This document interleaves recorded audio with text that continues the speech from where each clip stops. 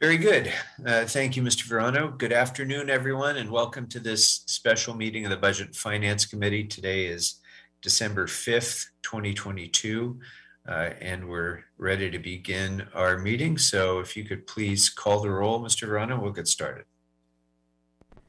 Councilmember Krikorian. Here. Councilmember Blumenfield. Present. Councilmember Rodriguez. Here. Councilmember Price.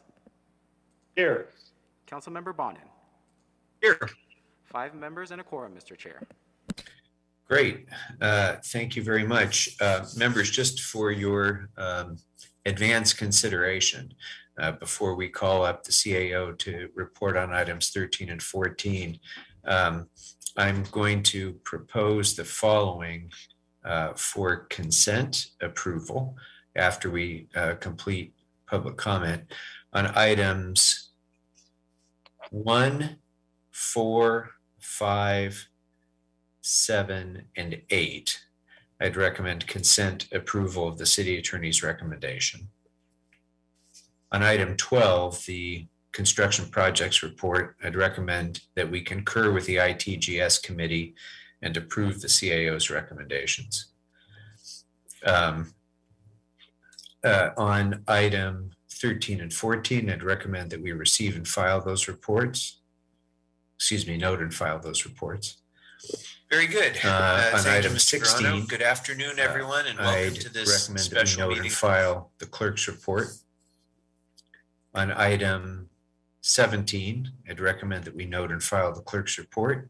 On item 18, I'd recommend that we approve the Office of Finance recommendations to escheat $418,000 to the general fund. On item 19, I'd recommend that we concur with the Energy, Climate Change, Environmental Justice, and River Committee and approve the CAO's recommendations. And on item 22, I'd recommend that we approve the motion. So when the time comes, those will be my consent recommendations. And unless members have any of those that you'd like to pull for separate consideration or have questions about, and you can let me know anytime between now and then. So in the meantime, let's go ahead and invite the CAO to report on items 13 and 14. And as they are preparing to do so, Mr. Verano, if you could please read in our call-in instructions for those who wish to offer public comment today. Thank you, Mr. Chair. Members of the public who would like to offer public comment on the items listed on the agenda should call 1-669-254-5252 and use meeting ID number 160-655-3266 and then press pound. Press pound again when prompted for participant ID. Once admitted into the meeting, press *9 to request to speak. Thank you. All right, thank you very much. So who will be presenting on item 13 and 14? Sure. Mr. Wexler. Yes, Jennifer Shimatsu from our office will be presenting 13 and 14. Would you like me to read both those items into the record? Yes, please. Okay. Item number 13 is the City Administrative Officer reports relative to the COVID-19 Emergency Response Account General City Purposes Fund status report for September 15th, 2022 through September 30th, 2022. And item number 14 is a CAO report relative to the COVID-19 Emergency Response Account General City Purposes Fund status report for October 1st, 2022 through November 15th, 2022. Good afternoon. Jennifer Shimatsu with the Office of the City Administrative Officer. Good afternoon. Before the committee are status reports of the approved expenditures from the COVID-19 Emergency Response Account for September 1st through November 15th. As of November 15th, the remaining balance of this account is approximately $24.8 million. I'm available for any questions the committee may have. Thank you.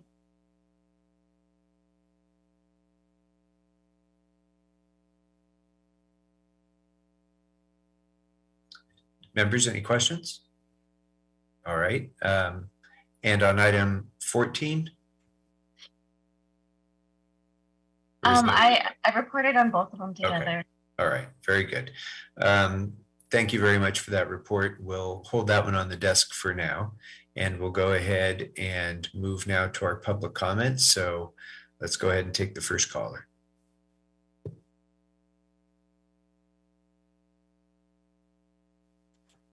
And Mr. Verano, you might want to just go ahead and repeat the instructions again one more time as we are preparing to take the first caller.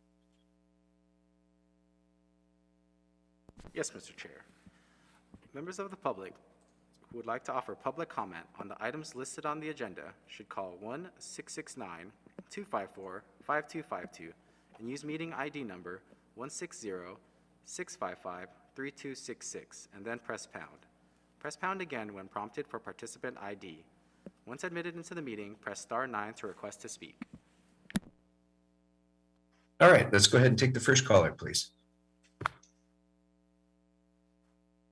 Caller, please state your name and the items you'd like to speak on.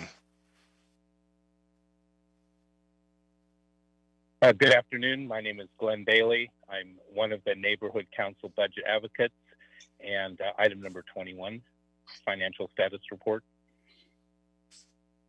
You have 1 minute, caller. Thank you. Chairman Krikorian and members, just wanted to let you know, in case there aren't others on this call, that the budget advocates do pay attention to the financial status reports. We do include these when they come out on our next meeting agenda. You work rather promptly in agendizing them yourselves, so sometimes you've already had your presentation and discussion.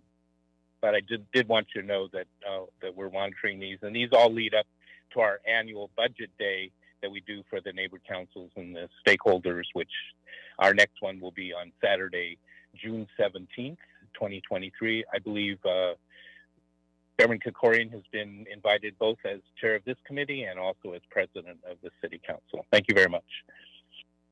Thank you, Mr. Bailey. Hopefully, if I'm able to make it to that, I won't be attending as budget chair at that point, but we'll see. So thank you for the invitation, though. Let's go ahead to the next caller. Caller, please state your name and the items you'd like to speak on. Hi, yes, my name is Kay Hartman. I would like to speak on item 22 and general public comment. All right, you'll have 1 minute on the agenda item and then 1 minute for general public comment. Go right ahead. Thank you. I won't use the minute altogether. On item number 22, I want to say that this motion is being rushed through. Sufficient time for outreach has not been allotted. I request that this be delayed until Mar Vista and Venice have more time to do the outreach that they need to do to bring their communities in line with what's going on. All I have to say about 22. On general public comment, I want to talk about Council File 11-1020-F3. When this motion was heard by the committee, they approved changing the name of the fund from Budget Advocates to Budget Advocacy, and they directed the Department of Neighborhood Empowerment to come up with rules for how the fund is going to work now that it will be a mingled fund. And the city attorney, when crafting the ordinance, did more than just change the name. They also took the direction to the department and codified it. And I would like to request that the committee take a look at that and remove paragraph C from what was submitted by the city attorney before they vote to approve. Thank you very much. Thank you very much. Next speaker, please.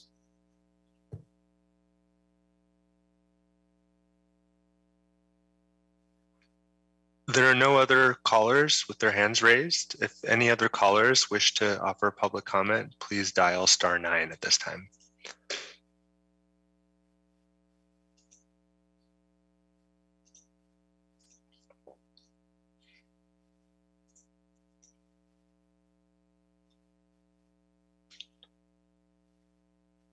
One last time, if anybody wishes to raise their hand, dialing *9 at this time.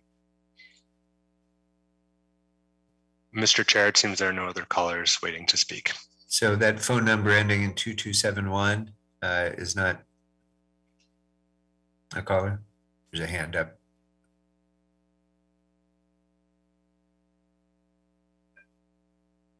No? Okay. All right, well then, sorry about that. We'll go ahead and close public comment on all agenda items and close general public comment. And we can go next to the consideration of the consent items. Were there any of the recommendations that I had mentioned that members would like to discuss or have questions about?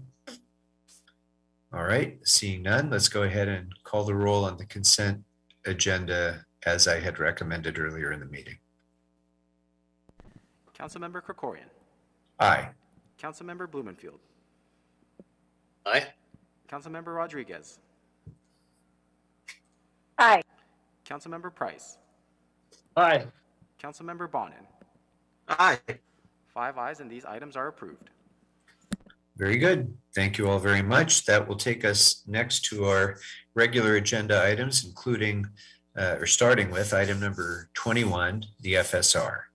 So let's go ahead and hear first from the CAO, and then as the CAO is making their presentation, members, if you can consider which departments you'd like to call special, and we'll proceed as we usually do. So let's hear from the CAO, please.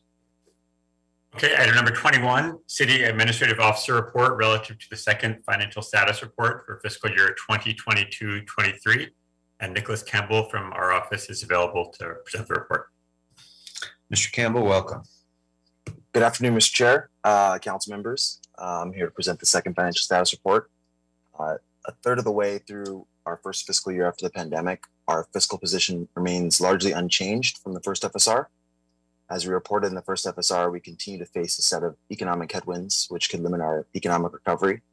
In particular, the ongoing interest rate increases by the Federal Reserve to combat inflation, which may lead to a recession. While it is still too early to project year-end revenue, we do highlight areas of risk in this report. In this report, we identify $88.85 million in overspending, which remains manageable.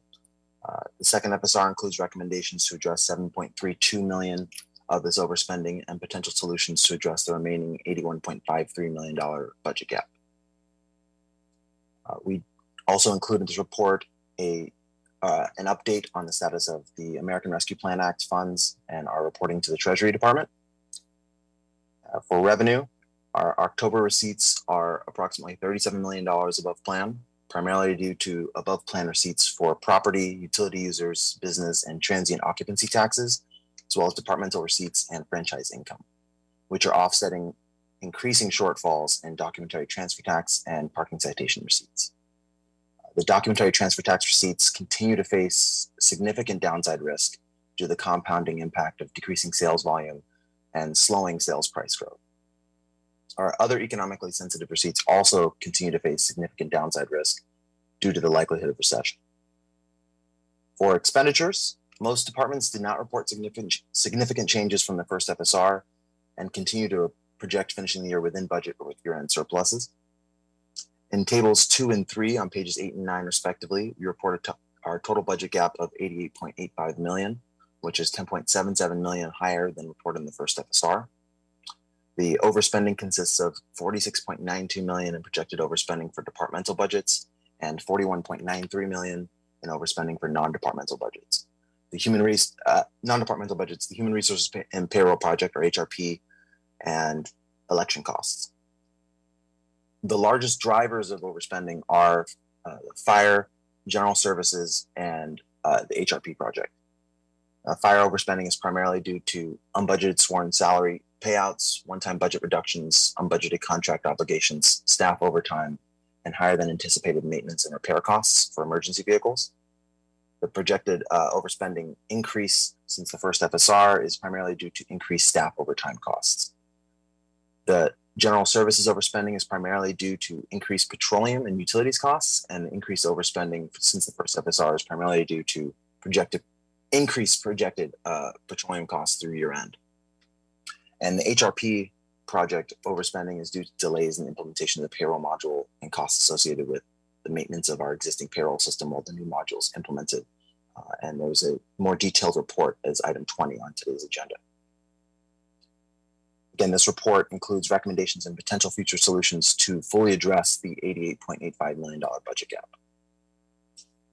For our reserves, our cumulative reserves are just below our 10% policy target at 9.91%, and the reserve fund itself is at 7.09% after accounting for transactions approved since July 1st, which is above our 5% reserve fund policy.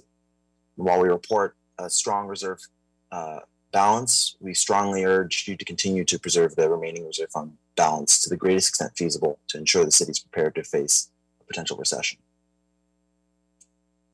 For issues of concern, we discussed the potential future challenges related to costs associated with the employee union negotiations in the HRP project. We continue to anticipate the fiscal impact of the tentative agreement with the coalition of some city unions to be largely absorbed by existing departmental appropriations due to high vacancy rates in many departments. And the HRP project section just provides an update on the status of that and leading up to the report that is being heard in committee today.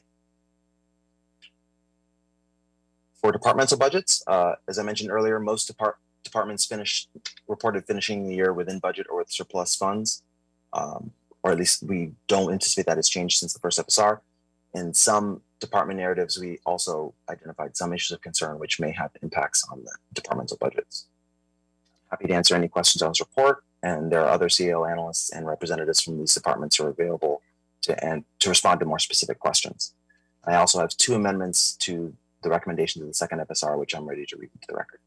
Why don't you go ahead and read the amendments in now, and then we'll start our questions with Ms. Rodriguez. Go ahead and read the amendments, please. Sounds good, Mr. Chair. For the first amendment, amend the first transaction listed in attachment 6 to appropriate $8 million from the June 2022 election expenses account number 580322 to designate the appropriate department for the appropriation. The transfer should be made to Fund 100/14 City Clerk, elections account number 004170. And for the second amendment is to add the following recommendation: that the council, subject to the approval of the mayor, authorize the controller to transfer $450,014 from AB 1290 Fund number 53P/28 CD14 Redevelopment Projects Services account number 281214 to Council Fund number 100/28 Salaries as Needed account number 001070 to support Council District 14 expenses. Thank you. And then, as long as we're doing the amendments, I just wanted to also add my suggested amendment, which is to recommend that the council, subject to the approval of the mayor, authorize the controller to transfer $3,500,000 from the unappropriated balance fund 100/58 account for amortization study of oil sites number 580336 to the Board of Public Works Fund 100/74 contractual services account number 003040 for the purpose of entering into contracts for amortization studies of oil and natural gas sites. All right. And with that, let's begin with Ms. Rodriguez. Thank you. I just had a question about some of the pending FEMA reimbursements and what the status of recovering the expenditures associated with COVID. How is that looking in terms of all the submittals? Good afternoon. This is Melissa Krantz, Office of the CAO. We have started receiving some of the FEMA reimbursements. Those will not be distributed just yet. We need to see where those funds need to be routed. But we still have a bulk of receipts outstanding because, of course, of FEMA's workload in terms of processing all these requests. So isn't, just for my education, is doesn't it generally go back to the general fund, or does it go typically where do the funds get restored? Typically, the funds go directly back to the special funds that fronted the cost. However, with COVID, incurred a lot of costs, and so there was a lot of general fund funding as well as funding from other special funds as loans. So it's a little bit tricky to unwind because we have to determine where the individual expenditures were incurred and whether there was a source of funds that front funded these costs. So currently in the adopted budget, it's assumed to be a general fund receipt, and we don't have we have set off in the adopted budget an appropriation in the UB to recognize that receipt coming in. Okay, and so do you have a total of what's been submitted so far, and then can you just tell me how much we've received? I would have to get back to you on that. I don't have them off the top of my head. I'm sorry. May I send? Okay. Okay, and so roughly what percentage of what we've submitted have we actually received? Because I'm actually excited. I mean, it's only been 3 years, so the fact that we got anything is actually a really big deal. Yes, it is. But so I'm just kind of stunned. But what percentage? So we just received some money. Where we have more due to us than we've received, but I would have to calculate that. I don't want to throw out any number that I don't feel confident with reporting. Okay, but it's not hugely substantive compared to what we've expended, but something's better than nothing. Exactly, okay. Exactly. So, all right, okay. Well, I'm surprised. I know it normally takes many years. It has been a few. Yes, some of these receipts are from applications we submitted for reimbursements at the start. Okay. All right. Thank you. Thank you. Mr. Blumenfield. A comment, but also just a question. That when you were doing the amendments, I heard something I hadn't heard. What was the expenses for CD14? What's that about? That was for salaries as needed expenses for CD14. It was a transaction that was inadvertently omitted. Okay. So look into that, and then there's a sort of a general thing. I guess it's more of a comment, but I welcome your reaction. You mentioned the employee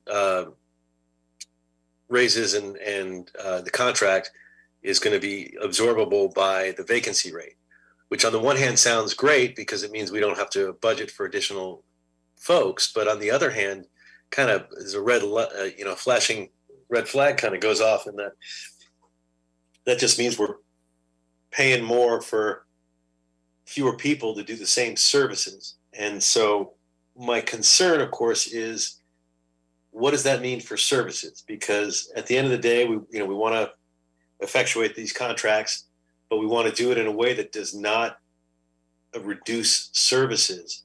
Does this mean that we are reducing services by staying in the same footprint, basically paying more for fewer people? I can only speak general. Oh, go ahead, Ben. I was gonna respond to that. This is Ben Sahel, the CAO.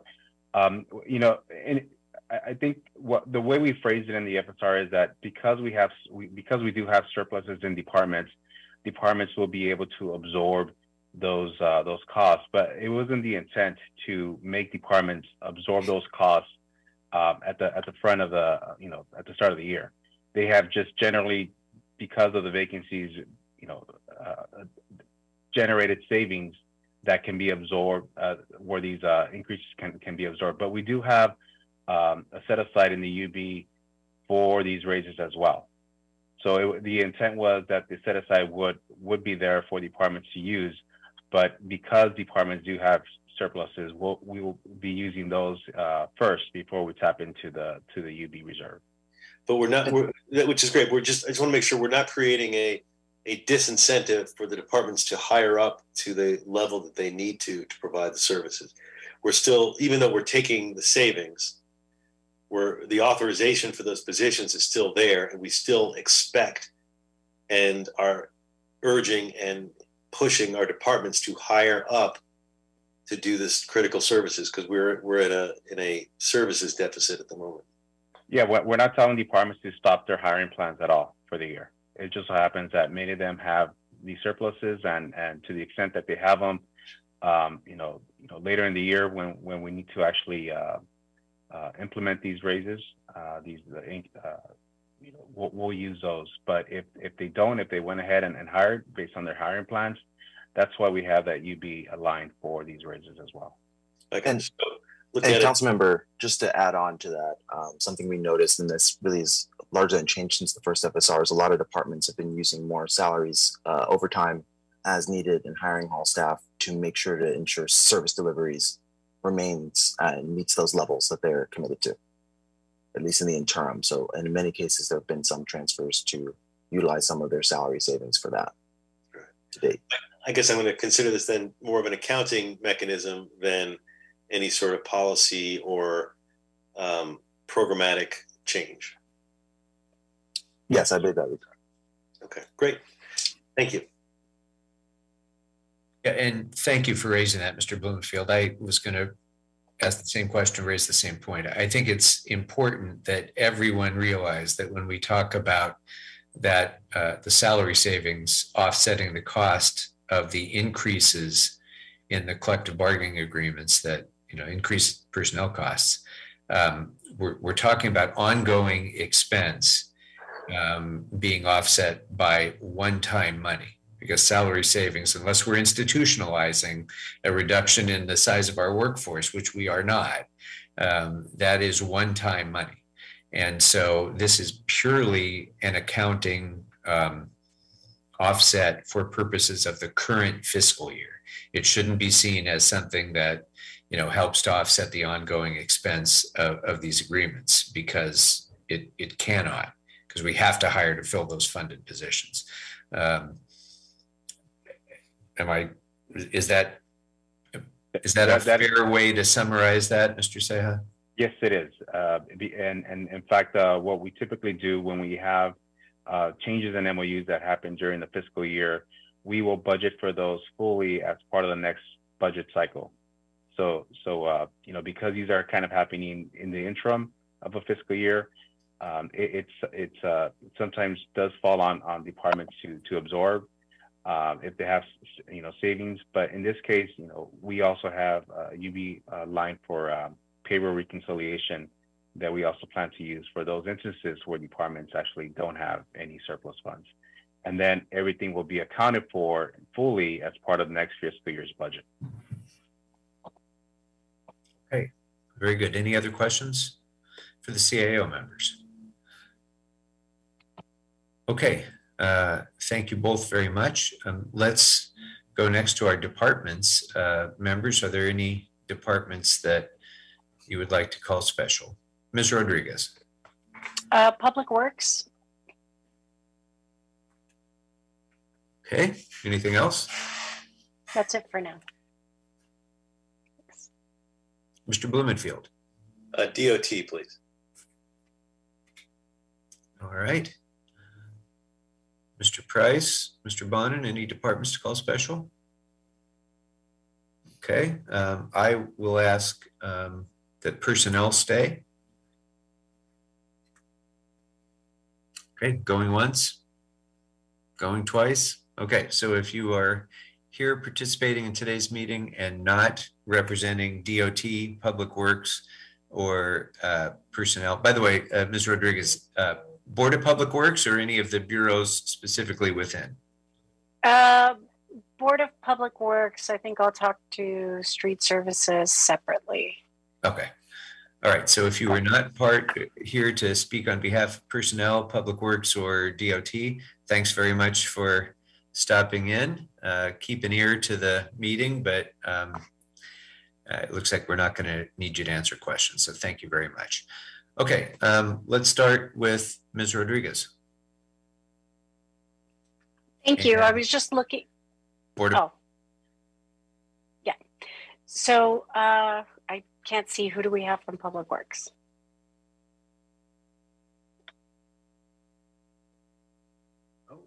Oh, Paul. There you go. Yeah, I don't know Paul. how come I say Maritza. Oh, because I signed in on Maritza's thing, and so I'm here as well. Okay.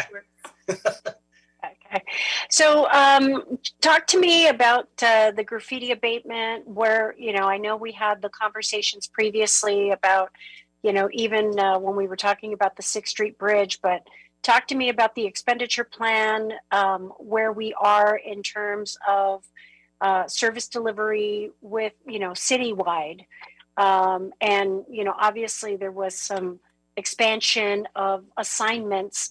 Has that redacted some? Has the initial hype around the 6th Street Bridge kind of subsided? What I just kind of want to get a sense, because just the financial offsets associated with graffiti abatement, which remains important. I just want to get a sense of where things are. Right. Thank you. Good afternoon.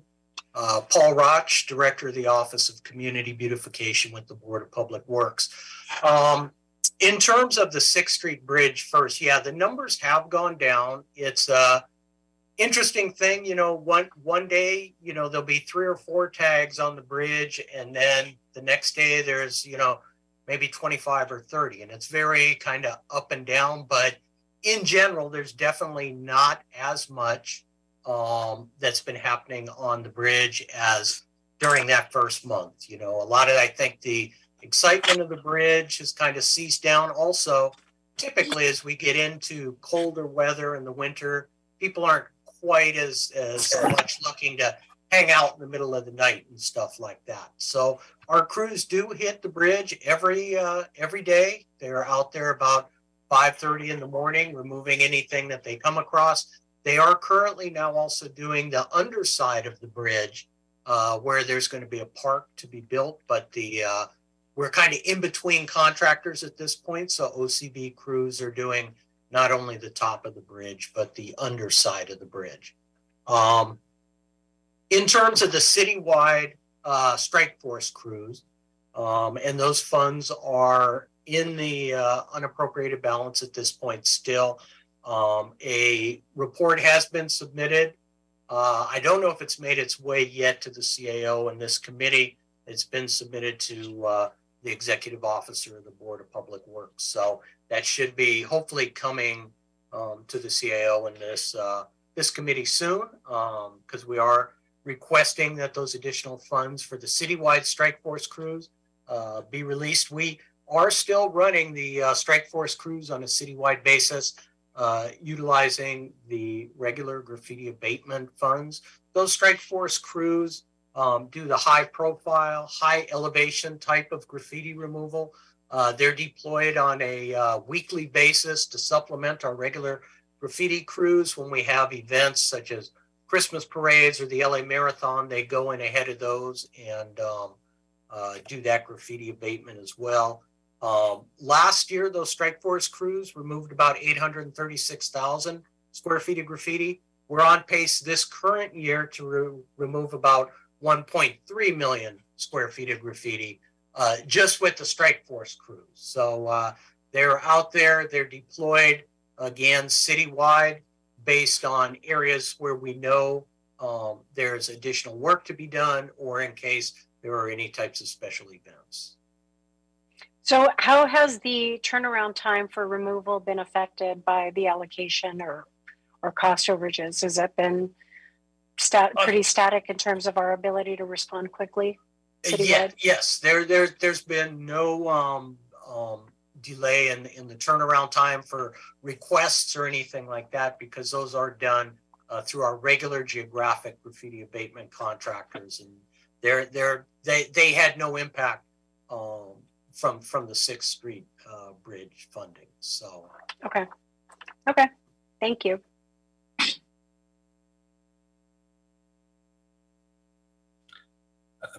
Mr. Price, did you have a question for Public Works? Good question.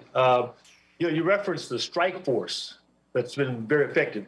Now, is this made up of the army of nonprofit organizations that we have out there providing graffiti removal, or this is in-house, or who is this strike force, and what role are these community-based organizations playing? Right. Thank you, Councilmember Price. So the strike force crews are from one of our nonprofit community-based organizations, the Gang Alternatives Program, which also has regular crews that service the harbor area, parts of South LA, and the Boyle Heights area.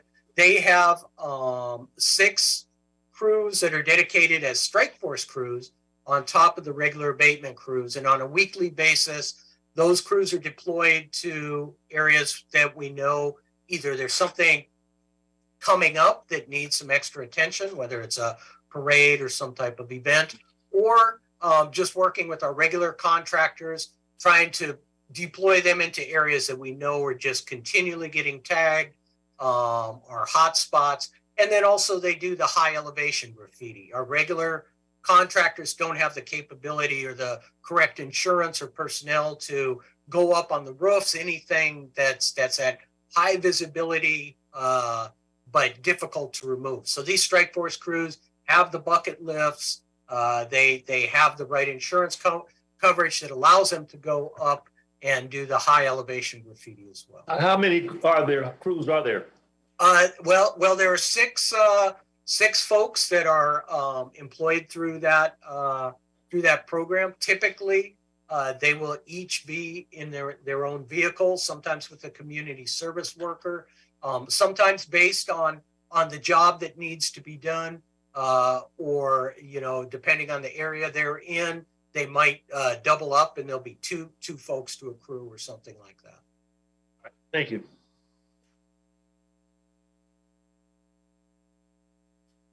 Okay, thank you very much.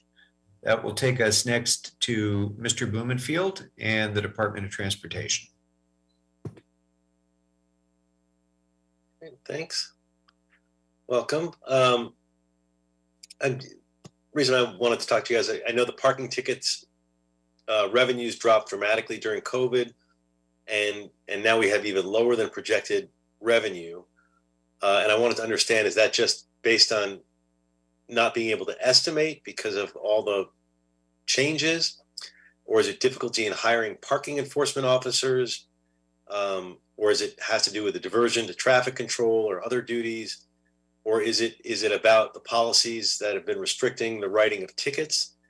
And if it is a hiring and staffing problem, is that also reflected in other areas such as towing of abandoned vehicles?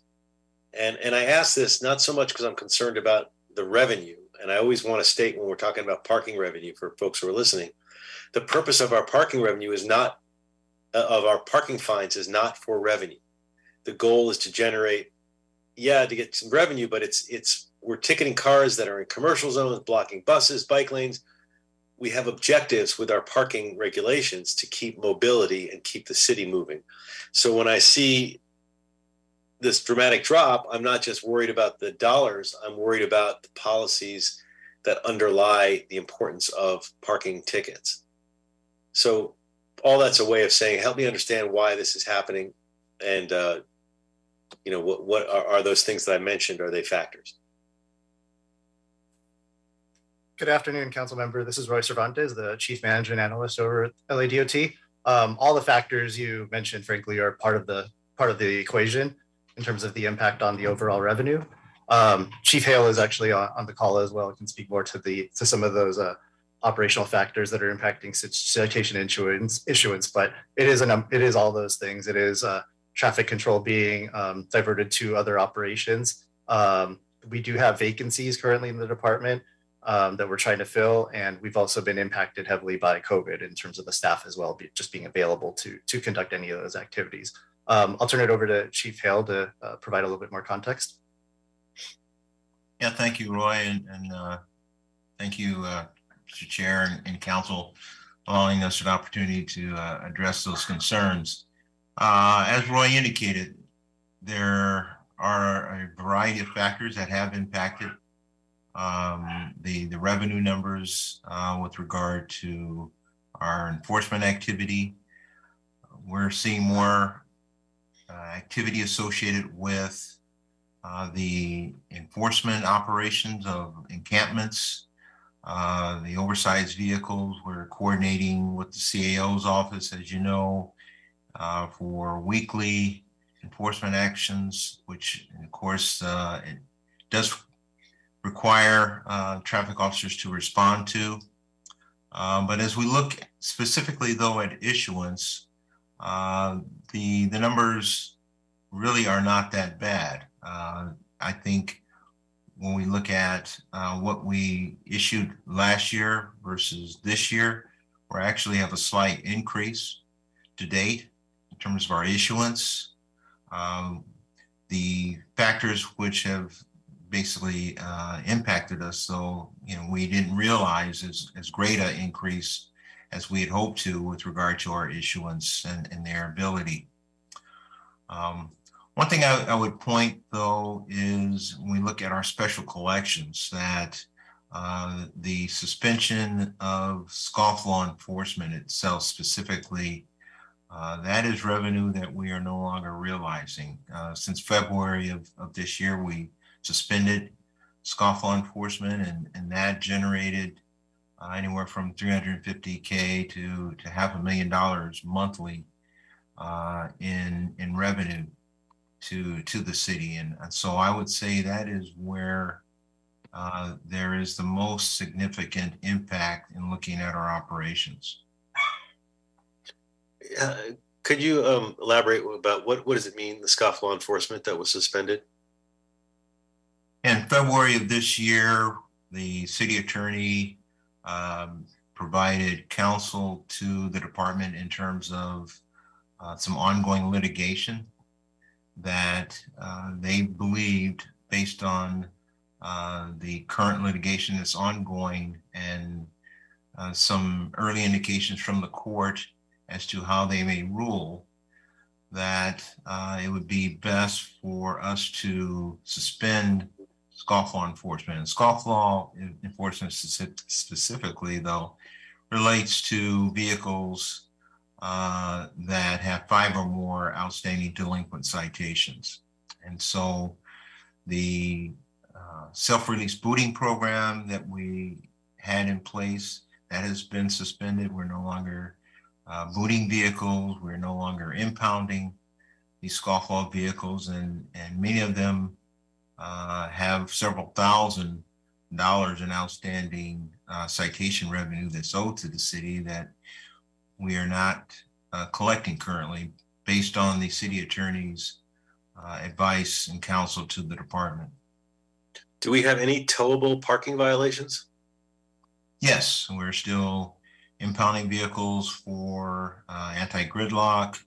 Our operations that we are providing the outreach and engagement for some of the targeted locations. We're continuing those. Special events, work projects, the 72-hour violation, those are still ongoing. Yeah. Well, I guess now is not the time in this FSR, but I'd like to review the scofflaw. I mean, I understand some of the motivation of it, certainly when you're dealing with people experiencing homelessness, but you want to make sure you're not creating barriers that are going to prevent them from getting out of homelessness. But at the same time, it seems like a very blunt instrument to just remove scofflaw ticketing, and one that is probably has a lot of unintended detrimental consequences to our city in terms of all the policies for having these tickets. So I don't have the answer for it right now, but I do want to look into it more. But thank you for explaining it. You're welcome. Anything else for DOT members? All right, let's move on to personnel then, please.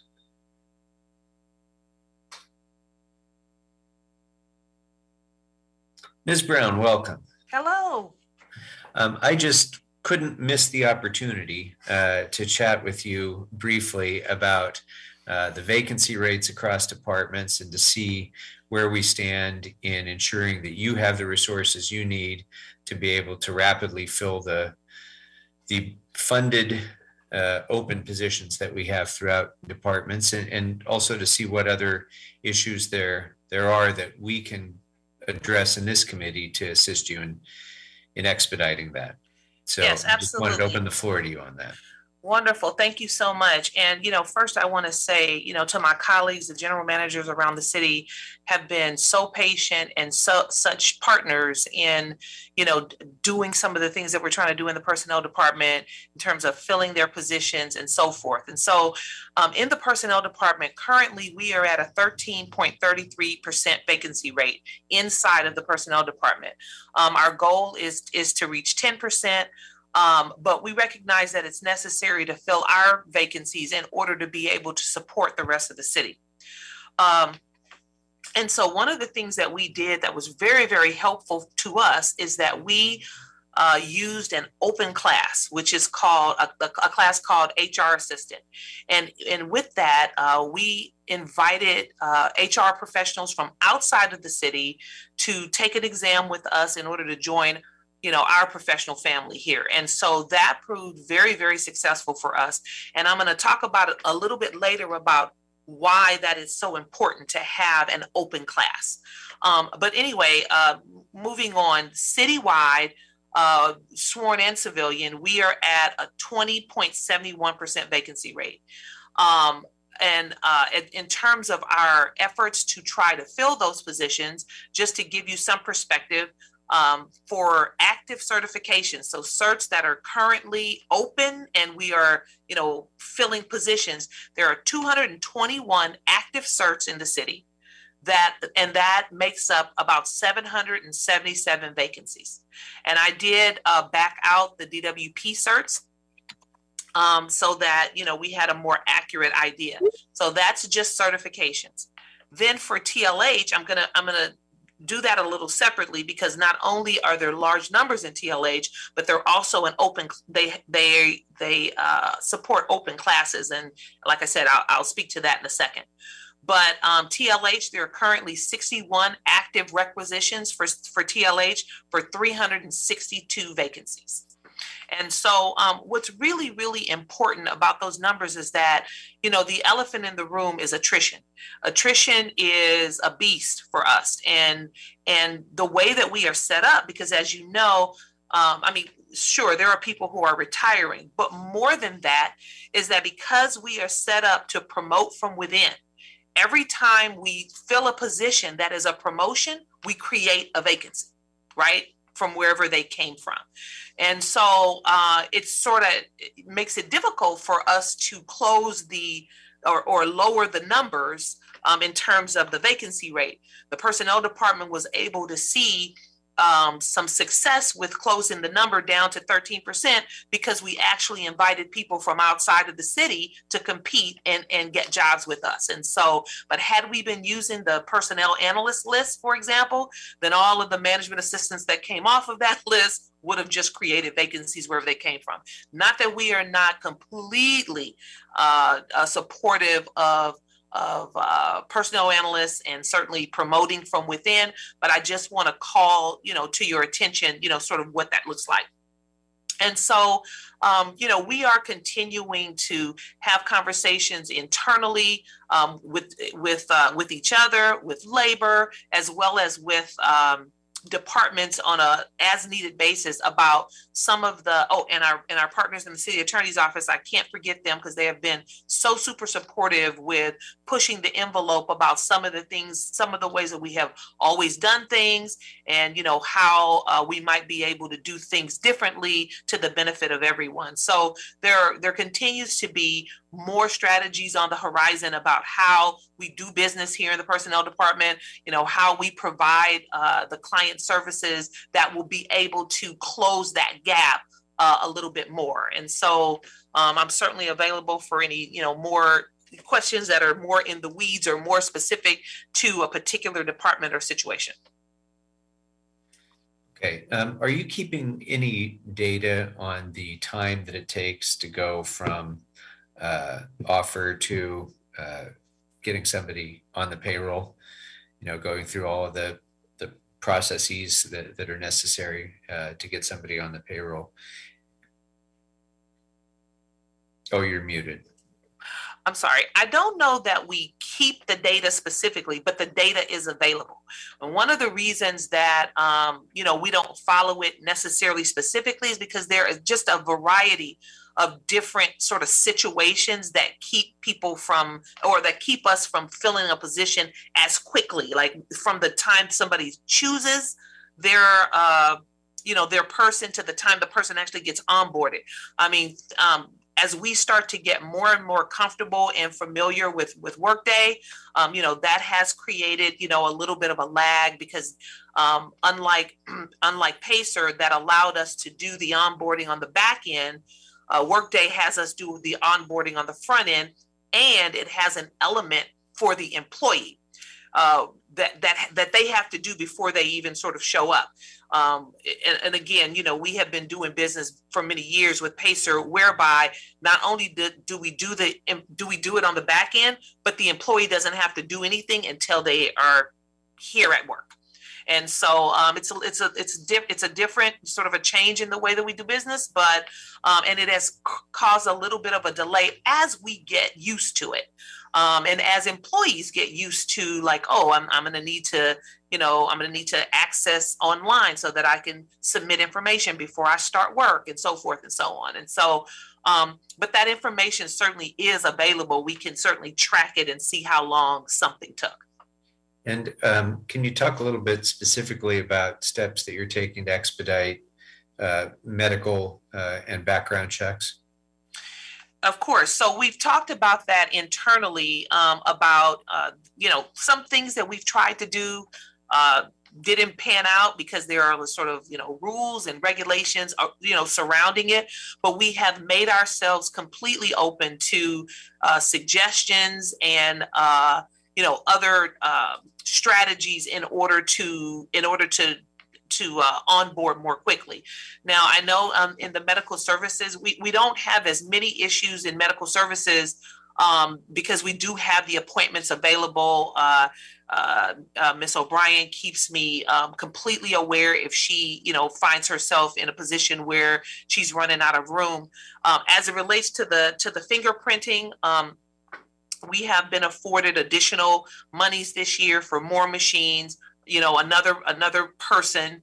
And, we have been trying to, ensure that everybody is moving quickly, because even after we, buy the machine and after we, hire an employee and train an employee, it takes a while before somebody is like quick and skilled enough to do the job without, additional oversight. But we are confident that we are moving in the right direction with that. And when and if any of my colleagues, and this is a part of the teamwork that I alluded to early when I initially started talking, my colleagues know that if they have a particular issue that they need help with, that I am a phone call away, and we always make it happen if they need to make that phone call.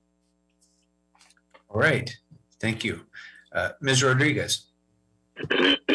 Thank you so much, Dana. I wanted to, you indicated one of the issues that I know we've all kind of struggled with in this transition from Pacer to Workday.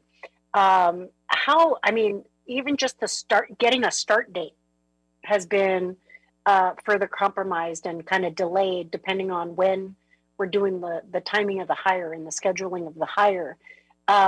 To what degree do we have any flexibility to adjust it to the same degree that we had been able to do so previously with Pacer? From a user perspective, I know you're not necessarily kind of helping to develop this, but in terms of the application of it, it obviously is contributing to some of the delays that we're having.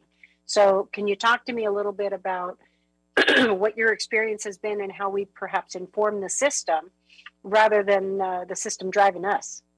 Right. I am hopeful as well as confident that as we move forward, that this is going to get easier for us, right?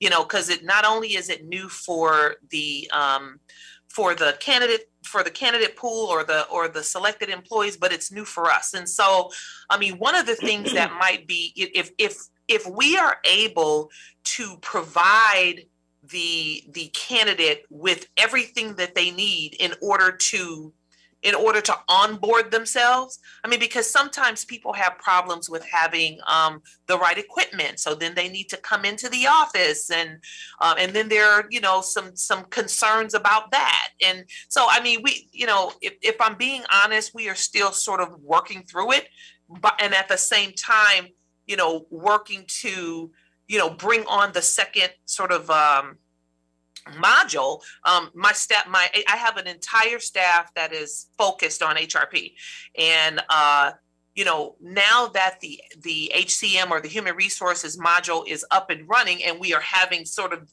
the growing pains that we're talking about, at the same time, that very same staff are also working on the second module, you know, so that we can, you know, expeditiously and accurately you know, begin that. So we probably don't have like the amount of time that we'd like to have to kind of troubleshoot, you know, how can we make this easier? And so, so what we've been doing is just trying to make ourselves available from a client services place, not so much the HRP staff, but from the client services staff to try to get these people onboarded. And I'll tell you, you know, maybe we need to move to a model where people still come into the office in order to use our equipment, in order to onboard themselves or whatever.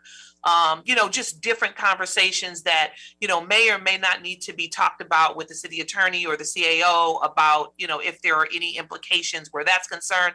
Obviously, if we ask them to come in before working, you know, we don't have like the same control over that if they're able to come in. And you know, by and large, people have, you know, devices at home and they're able to do the thing. You can even do it on a phone, but it's just about the communication.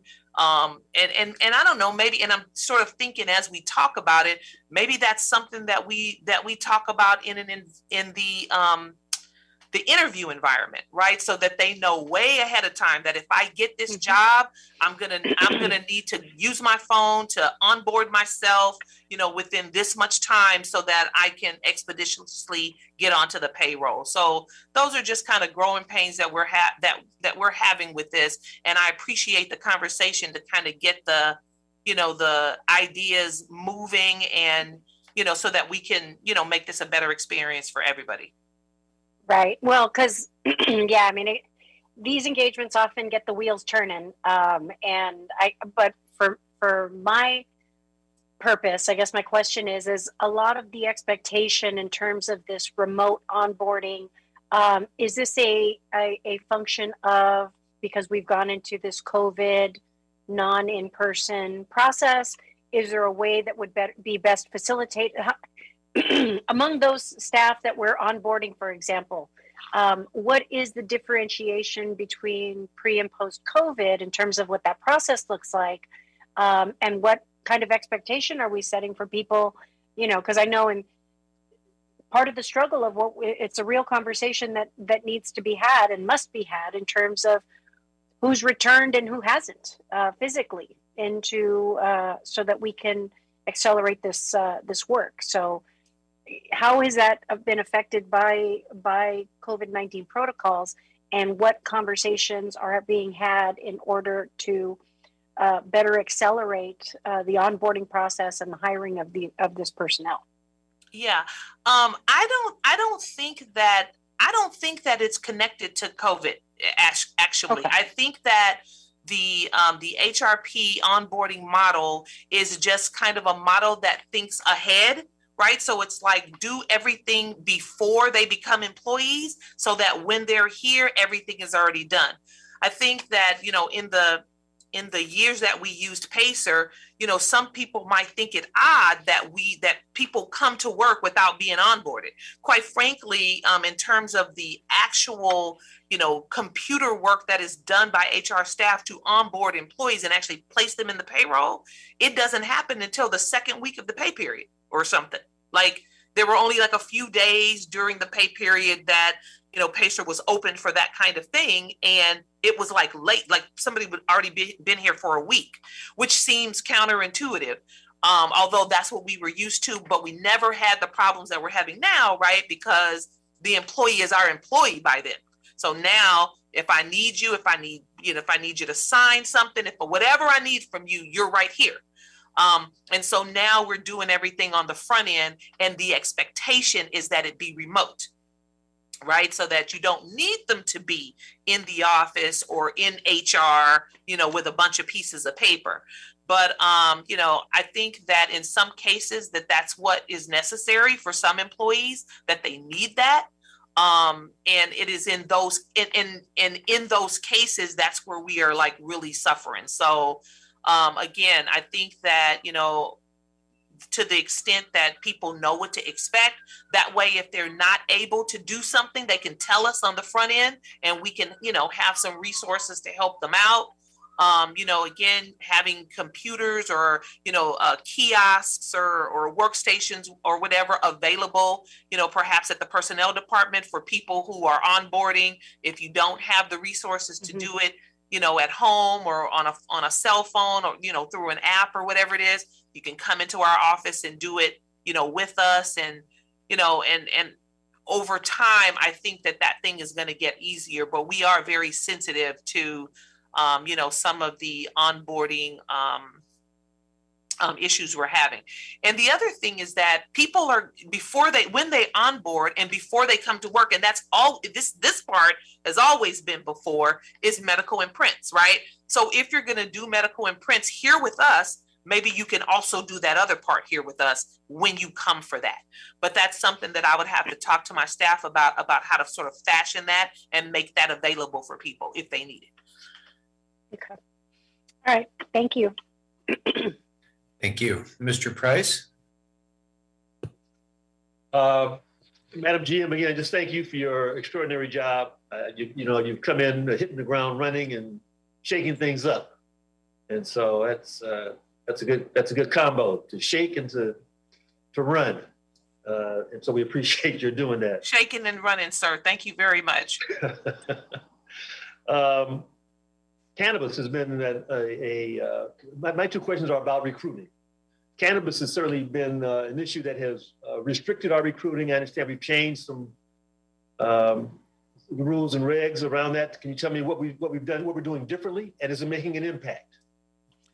I would say that the changes and rules around cannabis is mostly going to be focused at our public safety jobs and our public safety recruitment. There are, the state of California. What we look at now, a minor conviction is disregarded, or what rules are we following now? Well, without being really specific, we definitely have changed our the way that we consider cannabis use in the background process for public safety, and we have made it, more. We've made it make more sense based on what the rules and the laws are surrounding cannabis. But what's interesting, particularly from a public safety place, is that even though the state of California has the rules it has, the federal government has not changed, right? And so to that end, we still are governed by some federal guidelines as it relates to peace officers. And so to that end, we continue to kind of, have some problems with recruitment and hiring. What about other positions other than public safety? Well, the ones in public safety are the ones that have even if you're not sworn, it's the public safety jobs that are, or the jobs that require testing, not for cause testing, but the random testing. Those kinds of jobs are the ones that are more affected by some of the rules that are related to cannabis. But the recruitment issues, so what you were asking for about originally, are mostly in public safety, and then very specifically in the sworn areas of public safety. So again, a person's got a conviction. He's applying for a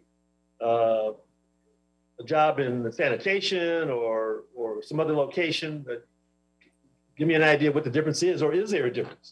We have not needed to change our background process where as it relates to cannabis based on non-public safety positions. We have always had the same standard. So, it's about, how serious of a conviction, how recent was the conviction? Is there a job nexus? Those same questions are still the same ones that we consider, no different than before. Okay. Again, on recruiting, a lot of businesses, public and private sectors, looking at qualifications, wondering whether a 4-year degree is necessary, is appropriate, is something we should keep pushing, 2 years or 4 years. Are we doing any kind of reviews around that, around qualifications, and again, how we might create a larger pool of potentials? Of course. The city of Los Angeles has always been progressive in that area. And even in the classifications that require degrees, traditionally, we also have pipelines into those classifications using experience. The management aid classification being the pipeline into the analyst series for management, as well as the planning. The city planners also have a pipeline through planning assistant or planning aid. I'm sorry. So the city of Los Angeles has always taken that into consideration, and we love the opportunity to be able to grow an interest in an employee that was not a professional employee to begin with, but they grew an interest in whatever department that they're working in, and give them that opportunity through work experience rather than education, traditional education, to compete. So we have several programs that way, and we're super proud of them. And then again, you mentioned recruiting and inviting folks from outside to apply. You spoke specifically, I think, in personnel. Can we do that across the city landscape? Can we do that more frequently? Yes, I think that it's necessary. What tools do you need to do that? I agreed, and that is something that our labor partners and I need to sit down and kind of discuss the benefits. You can imagine what some of their concerns would be, particularly in an environment where promoting from within is, we're sort of known for that, and so we have to be able to have a conversation about, the benefits to the city as well as to their membership about that kind of competition, that healthy competition, to always keep your game strong, because, you can be competing against anybody. And so I think it's a wonderful idea. I know that it has been very helpful for the personnel department, because we have not been internally eating ourselves away by promoting within. And we keep a 20% vacancy rate because, I got to get all the way to, entry level before I can make a difference. So I definitely want to have that conversation with our labor partners where appropriate. And, I am hopeful that the experience that the personnel department has with HR assistant will be a testament to the positive impact that kind of program will have. You mentioned our vacancy rate is about 20%.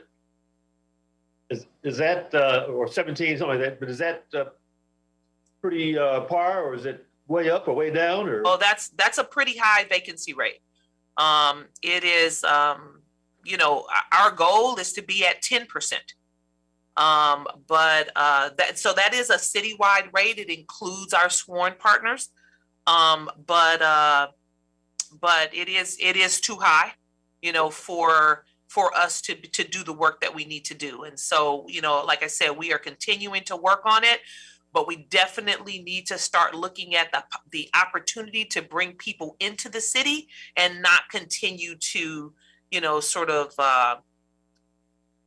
promote and promote and promote. And then it takes a year to get down to the entry level.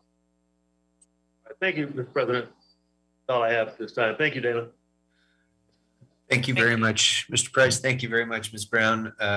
Needless to say, ongoing constant discussion that we're going to have to continue to have. And I appreciate all of the insights that you shared with us today. And we're always looking for, ways that we can support you in this effort, because it's really mission critical for departments across our city to be able to hire the people that are necessary to do the work. And so very much looking forward to continuing this discussion and our continuing progress. So thanks very much. Thank you. All right, members, anything else on the FSR for the CAO or otherwise? Mr. Price, your hand's up. Is that still up or up again? It's down. Thank you. All right.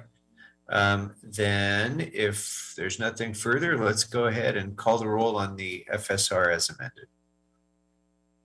Councilmember Krikorian. Aye. Councilmember Blumenfield. Aye. Councilmember Rodriguez. Aye. Councilmember Price. Aye. Councilmember Bonin. Aye. 5 ayes, and this item is approved as amended. Great. Thank you very much. That will take us next to, where did I leave off here? Sorry. Item number 15, the CIFD report. Mr. Wexler? Yes, item number 15, Community Investment for Families Department report relative to the Basic Income Guaranteed Los Angeles Economic Assistance Pilot Program. So I think we have a very, very initial report on this, do we, or not yet?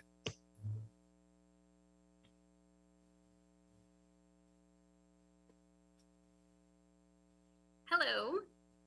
I am Celeste Rodriguez. I'm with the Community Investment for Families Department. I am the assistant chief, and one of the programs I oversee is Big Leap. Before you is, pardon me? Good afternoon. Good afternoon. Before you is a report providing an update on the Big Leap program. As you know, Big Leap stands for Basic Income Guarantee, the Los Angeles Economic Assistance Pilot. It provides 3,200 families who are at or below the federal poverty level with children or who are pregnant with $1,000 a month for 12 months. This is a research study. We are partnered with the Mayors for Guaranteed Income and the University of Pennsylvania to conduct this research study and contribute to the body of research on guaranteed income in our country. This report outlines everything that has happened with the program since implementation, including the application, the selection process, the process for onboarding families, and initial demographic information. To date, $33.7 million has been dispersed from this program.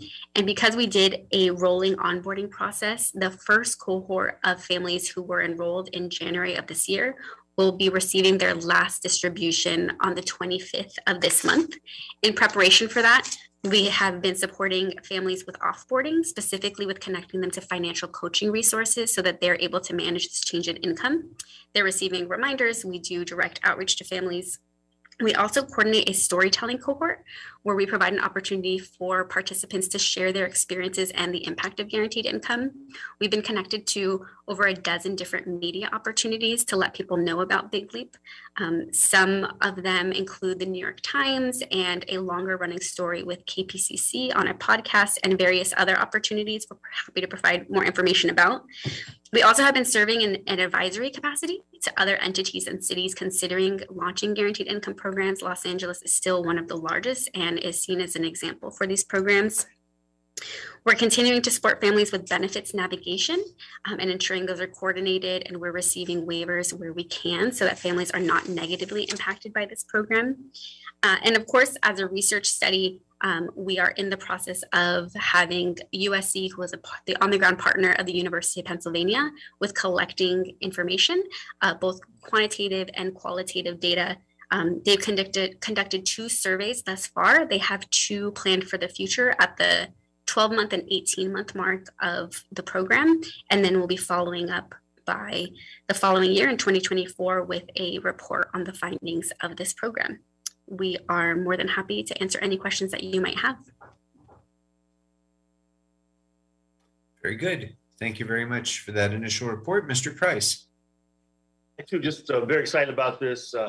Celeste, thank you for your help and your leadership, and your support.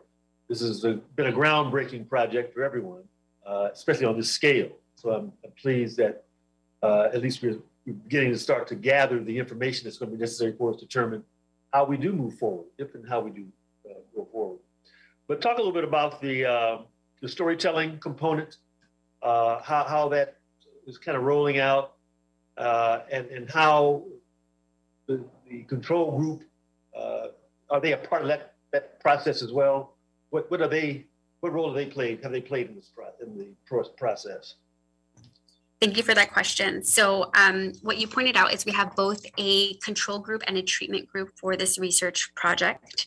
The treatment group are those that are receiving the funds, the $1,000 a month for the full year. We have interacted with those families both in onboarding and supporting any needs they've had with the cash disbursement process, which we're partnered with MoCaFi, Mobility Capital Finance, to disperse that on a monthly basis through cards.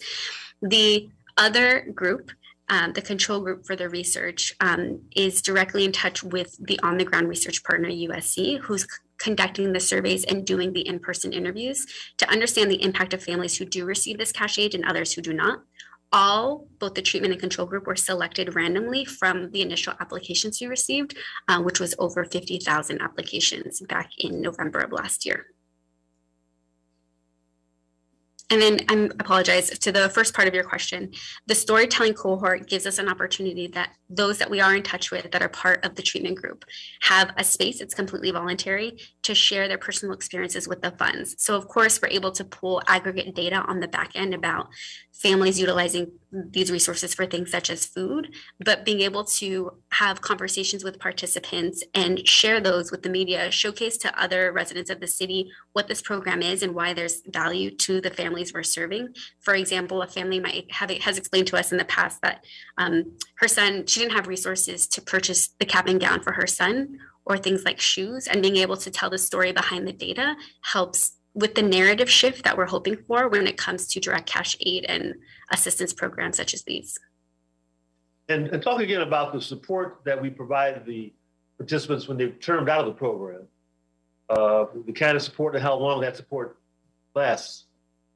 So throughout the duration of the program, we have created a resource landing page for the Big Leap program so that any resources that are available to anyone who even applied for the program is able to go and see about Metro's resources, for example, for low-income residents, or DWP's resources for reducing the cost of utility bills. So we wanted to ensure that as these resources became available when we had opened up the application period, that we had somewhere where everyone can go at any point to navigate those resources. On an ongoing basis, if any participant asks us for additional assistance beyond the financial coaching that we're connecting everyone to via direct outreach like text messages and phone calls, we're referring them to the Family Source Centers, which, as you know, is the city's mechanism for administering social services to our residents. Thank you. Thank you. Mr. Blumenfield? Great, thank you. It's really exciting to see this come together and as a pilot and see what's going to come of it. I was curious about the couple things, but the control group, how do we, are we giving them anything? How do we make sure that they stay engaged and give them something, but without doing something that's going to taint the study and make it not a good control group? I guess this is always a tricky problem, but. Yes, so per models that have already been established by the University of Pennsylvania, participants in the control group are offered gift cards for their participation in taking the surveys. And so again, to your point, it's nothing that will change the validity of this research, but also recognizing that a family who takes time to participate in surveys or in in-person interviews, that's of course time spent away from their family or perhaps their jobs. And so they are compensated for that time via gift cards. Great, that makes sense. And then, and I know it's the geographic distribution is confusing, especially because some offices were able to use district funds to make it all work. But do you have a geographic breakdown of where the applicants live? Do you have representation in the West Valley? So we do have participants from across the entire city. Every single council district is represented.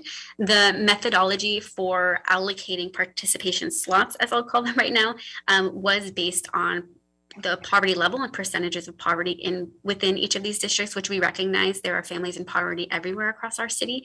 Some, of course, a higher proportion than others. So every council district is participating, and I can get you the breakdown for your district. And in a former report, we had a breakdown for all of the districts across the city. And to your point, there were additional funds allocated for additional slots in certain council districts. Great. Well, thanks. Looking forward to seeing, having LA lead the way on this, and looking forward to seeing the results. So thank you.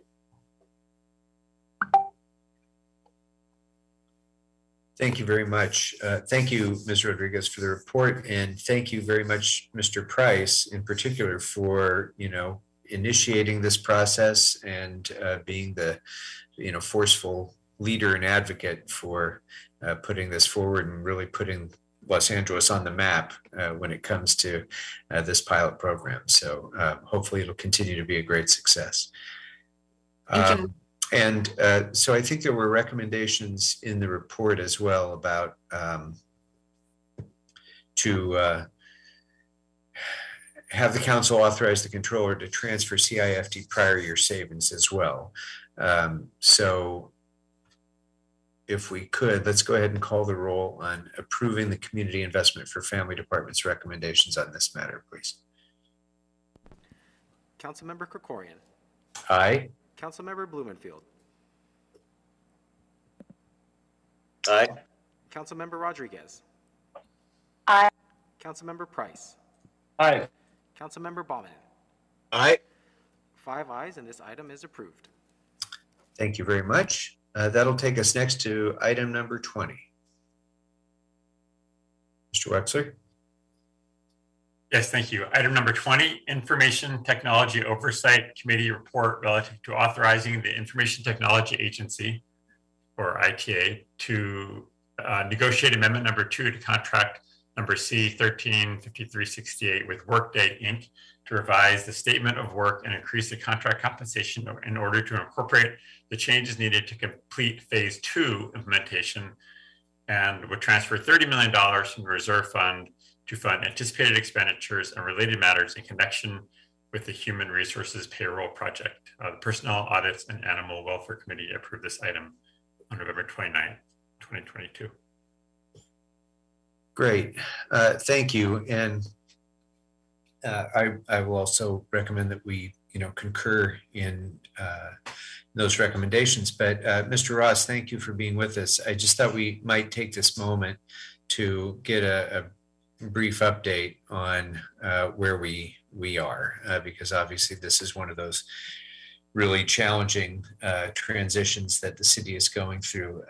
Can you talk, well, first of all, I want to open the floor to you, and then I've got a few more specific questions if you want to give a quick overview about why this amendment is necessary.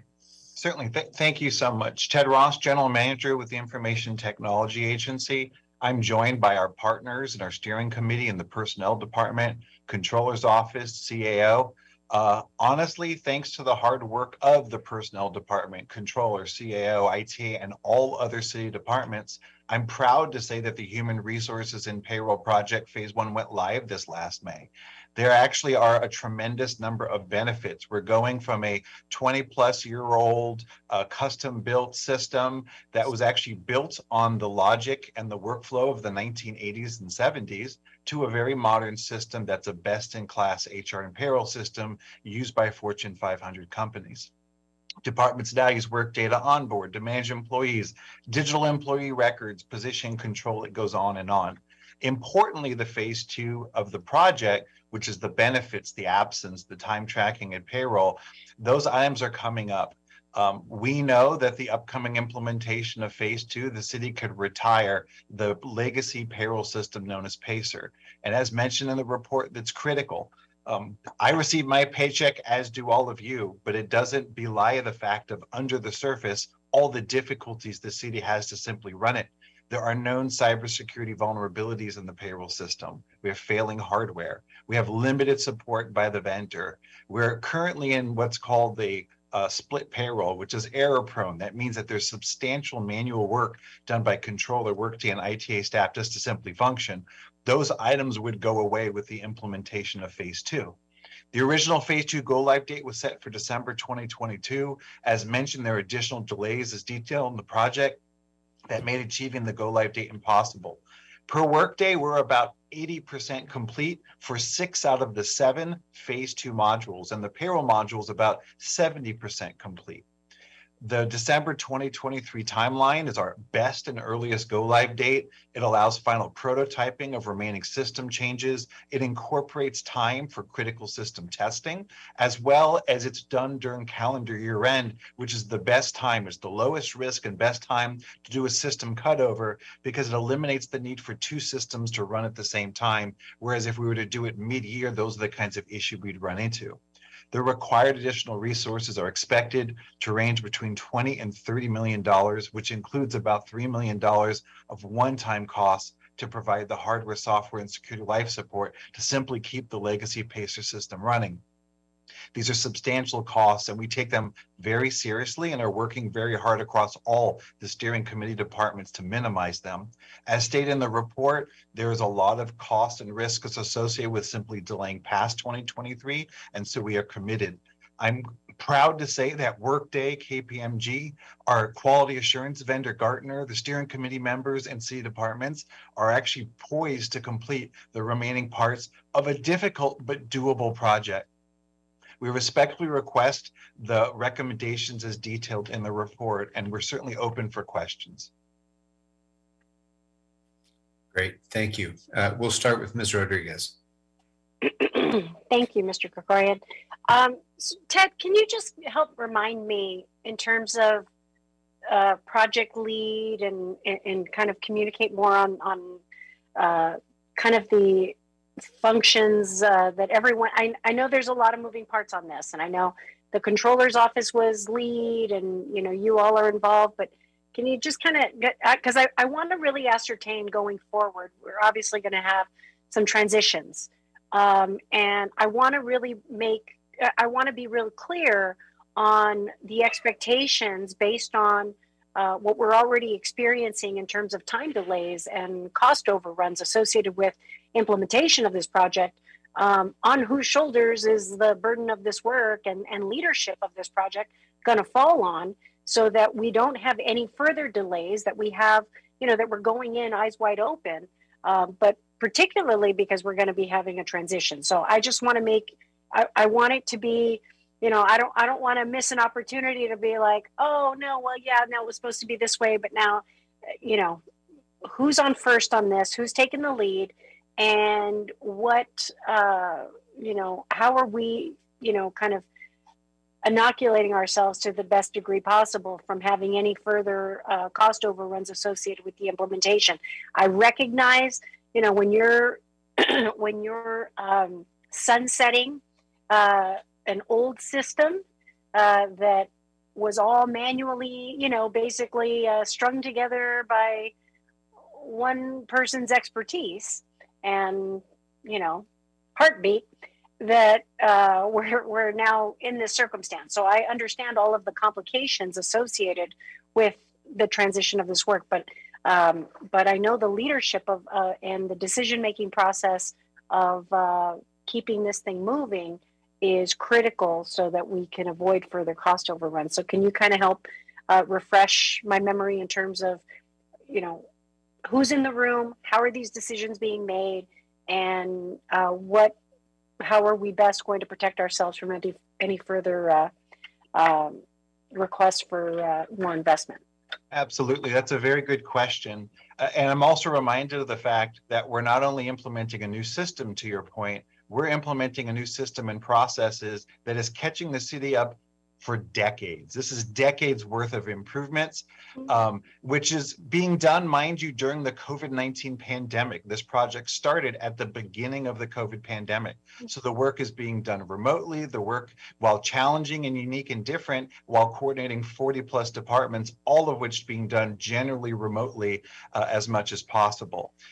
So when it comes to project leadership, the Information Technology Agency per council is the identified project manager. So we manage the project. So we manage the project plan. We work closely with Workday and departments on that. We help manage the budget, et cetera. But with that being said, we are an IT department. So while we may know the technology and we may know IT project management and how to deliver on a project, we have to rely heavily on business process owners. The controller is the business process owner of the city's payroll function. The personnel department is the business process owner of human resource functions. So we work very closely, as you can imagine, with personnel to get us to the HCM, or the Human Capital Management Phase 1 go live. And now we work a lot with the controller's office when it comes specifically around payroll. On top of that, the CAO plays a role as a business process owner around employee roles and responsibilities and compensation. And so going from a traditional old-fashioned system to a modern one, it challenges departments to take a leadership role in their key processes, much as a finance or an HR department plays those roles in a private sector business. So everyone becomes very aware. Training is done across all these different departments. We have ownership. They walk through all these different items. They are parts of prototyping. They do the testing and they make configuration changes. So while we may be in the IT department running the project and we may be handling the technical, the interfaces, the reports, etc., a huge role is played by the controller, the personnel, and others. That being said, when it comes to questions around insulating and ensuring that we can get this last year and get it done, we work very closely with middle and lower management. What do I mean by that? There are assigned controller and personnel and CAO staff on this project, and those are staff who are not a part of the transition. There may be, let's say, a new controller, for example, but that is an elected leader and a manager who, we start with working with them to bring them up to speed on where we're at with the project and how to deliver success on this project. But B, we have a transition and a continuity of the staff who continue to do the work. Thank you.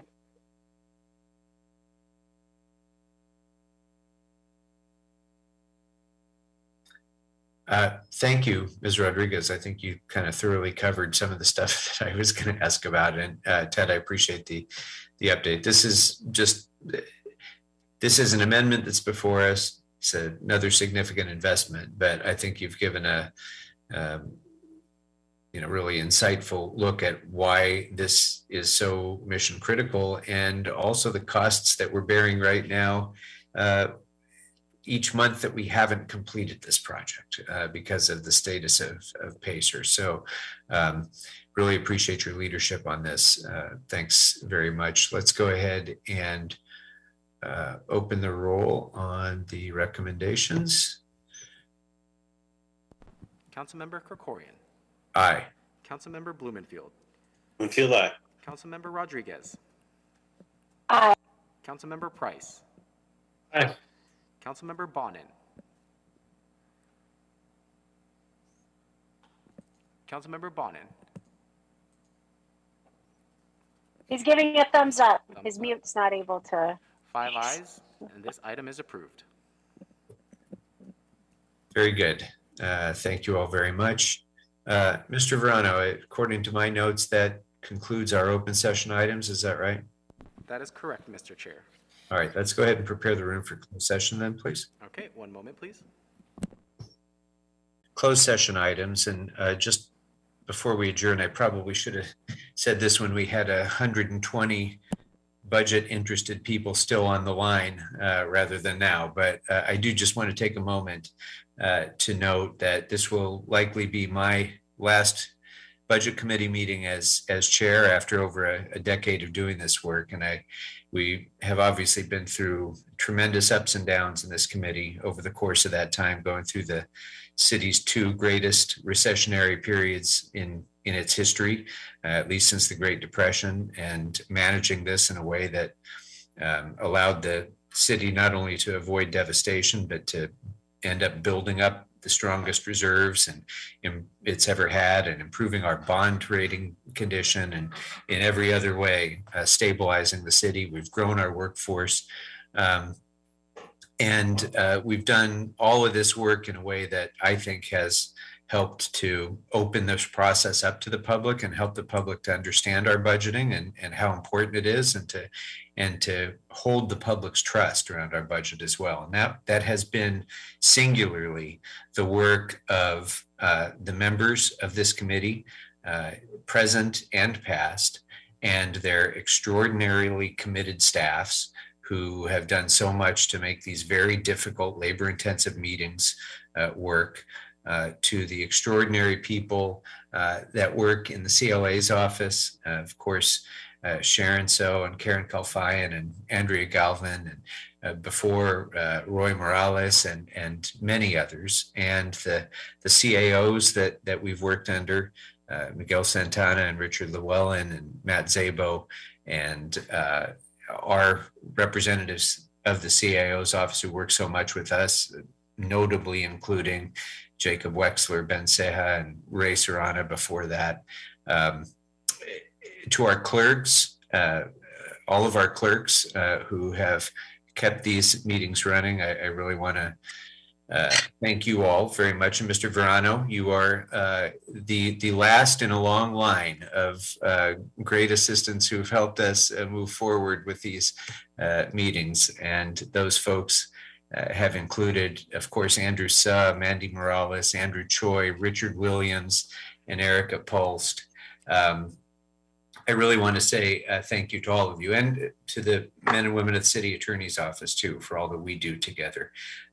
This has been really a great privilege to be able to work with all of you, and to my staff, to all of your staff. We're really grateful to all the work that you've done.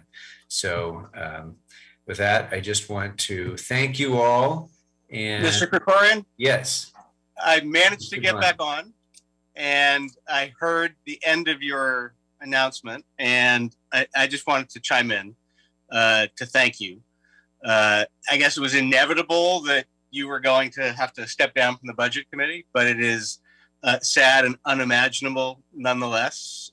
You have been an incredible steward of the city's finances and a remarkable chair of this committee, one for the history books. And I just want to thank you. Thank you very much. It's very kind of you, Mike. Thank you. Mr. Blumenfield, I didn't really want to do this, but Mr. Blumenfield. You want to do this? We won't do a big thing right now on this, but certainly I echo those comments. And I also know that regardless, you're going to be part of the budget process as council president. So Indeed. We're not really saying goodbye to you, but we are saying goodbye to Mike because he's been on this budget committee, I know just recently again, but for many years. And we want to give him some kudos as well, as this is even more likely to be his last budget committee meeting than your last budget committee meeting. It better be.